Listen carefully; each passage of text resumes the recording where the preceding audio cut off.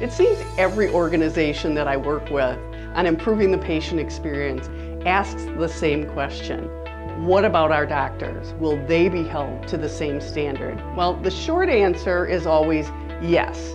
It's important to work to engage your providers in defining and achieving a consistently positive patient experience. After all, they want happy patients too. But one of the cautions I share is, don't assume your providers aren't interested in learning more and being engaged in the patient experience. And don't automatically put them in a separate camp. You're going to get further faster if you assume a positive intention rather than an adversarial relationship with your physicians right out of the gate. Do set the stage for success. First of all, co-create standards with some of the top performing providers. You may already have organizational standards. Get a core group of providers together to help frame up those standards that is pertinent to the medical staff. And one of the issues I see in systems across the country is that there's not clear expectations laid out.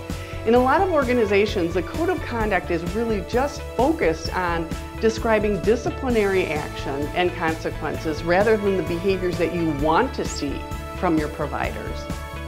Give providers concrete tools. In our physician-patient partnership class, we teach providers the 4 best practices for improving the patient experience. That training gives them concrete steps that they can begin immediately and then keep building on into the future. Support them. Give them honest feedback.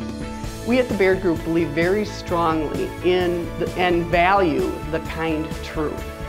So we help you build a shadow coaching process where you can shadow your providers and give them feedback. And this type of coaching is really key to creating a more consistently positive patient experience.